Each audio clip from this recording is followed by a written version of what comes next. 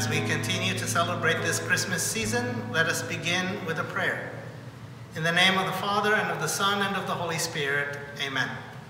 Grant, we pray, Almighty God, that the newness of the nativity in the flesh of your only begotten Son may set us free. For ancient servitude holds us bound beneath the yoke of sin. Through our Lord Jesus Christ, your Son, who lives and reigns with you in the unity of the Holy Spirit, one God, forever and ever. Amen. A couple of parish announcements, first of all. This coming Friday, January 1st, is New Year's Day. It is known as the Solemnity of Mary, the Mother of God. And so Mass will be at 9:30 a.m. It will be the only Mass of the day this coming Friday, January 1st. It will be live streamed for the benefit of those who are unable to join us here in church. But again, the Mass time on Friday, January 1st will be at 9:30 a.m. Pre-registration will be required. This weekend, the only Masses that we will have open will be the 4:30 p.m. on Saturday and the 9:30 a.m. on Sunday. We are hoping to be able to begin restoring the Mass schedule by the weekend of January 17th. Daily Masses, again for now, will remain private with the minimum number of ministers needed and to be able to celebrate the Mass, and daily Mass will be live streamed. We will resume daily Mass with a congregation starting on Monday, January 11th. Due to the continued concerns over the COVID virus, some of our meetings and small gatherings may be a combination of Zoom or in person when the number of participants is less than 10 people. Before coming to anything at the parish, please check our website or call the office to confirm if an event will be on Zoom or in person.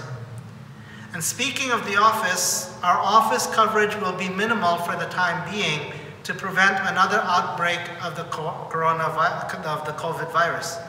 Please be aware that there might not be a live person in the office to handle your business when you call or stop by, but we will take care of everyone's needs as best as we can and as quickly as we can.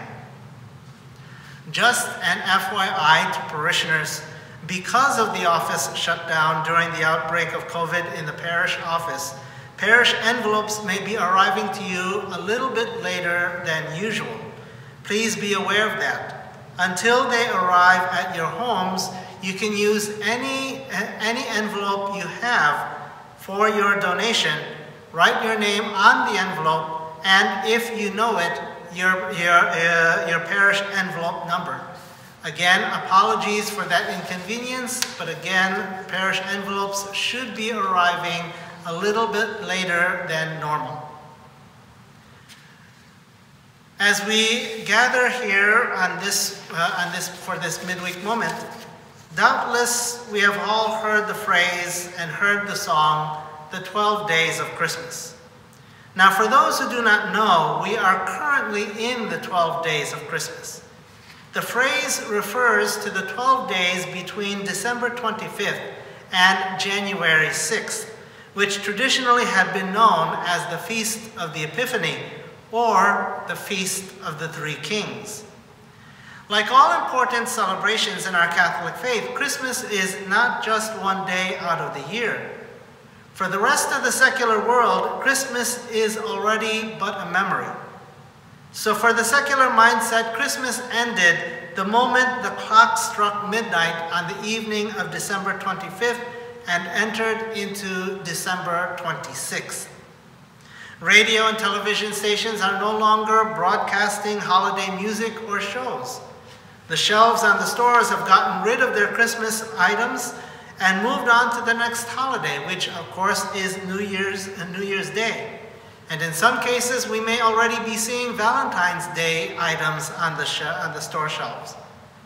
And so for everyone else, the world has already forgotten about Christmas for this year.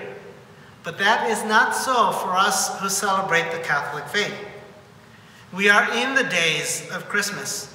And so for us, we are still singing Christmas carols and celebrating the mystery of the Incarnation. We are still in Christmas mode as we celebrate the days within the Christmas season. Again, traditionally, the Christmas season lasted for 12 days between December 25th and January 6th. Today, however, the number of days within the Christmas season can vary because the Feast of the Epiphany is no longer celebrated on January 6th, but instead celebrated on the second Sunday after December 25th, regardless of the date. But why do we do this? Why do we prolong a celebration? It is not only so that we can go countercultural, telling the whole world that Christmas is not just for one day. Rather, it is for the simple reason that we recognize that a great mystery has been revealed to us, and it takes more than one day to allow that mystery to unfold and to take hold of our lives.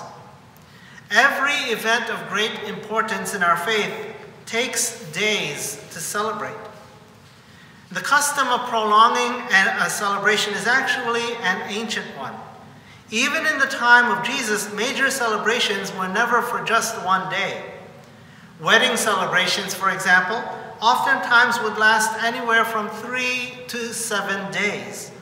And every day during the wedding celebration, the host is expected to provide food and wine for all of his guests. Religious festivals would be the same and celebrated for a period of several days. On a practical level, the reason might have been due to the fact that guests had to travel from long distances, and it would have been highly impractical for them to travel for days and days only to stay at an event for a 24-hour period and then begin the journey back home. But on a more spiritual level, the reason for the prolonged celebration was simply an emphasis on how important the festival is that is being celebrated. Such is the case for Christmas, and why it is almost 2 weeks long for us.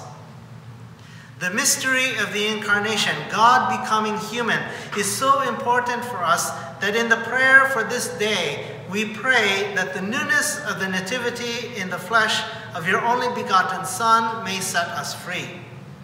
It is interesting that the Church would emphasize the idea of the newness of the Nativity, even though it is an event that took place over 2,000 years ago, and we have been celebrating that event for so many centuries. We are called to look back at the birth of Jesus with fresh eyes and see how new it actually is. And one of the ways we can do this is simply by taking days to celebrate the mystery of Christmas, rather than having it last for only 24 hours, after which we erase it from our minds until next year. And the Church today celebrates the mystery of Christmas starting on December 25th, and the Christmas season does not end until the Feast of the Baptism of the Lord, which usually is the Sunday after Epiphany. So in some years, depending on when dates fall, we are practically celebrating Christmas for almost 3 weeks. As we gather during these days of Christmas, let us never forget the impact that the Incarnation has had on our lives. We are different people because of God becoming human. God chose to become one of us so that we might learn to become more like God. God chose to make his home with us so that we might remember our place in God's house. May the days of Christmas continue to live Jesus in our hearts forever. Let us again conclude with a prayer. In the name of the Father, and of the Son, and of the Holy Spirit. We pray, O Lord our God, that the Virgin Mary, who merited to bear God and man in her chaste womb, may commend the prayers of your faithful in your sight, through Christ our Lord. Amen. And may Almighty God bless you, the Father, the Son, and the Holy Spirit. Amen.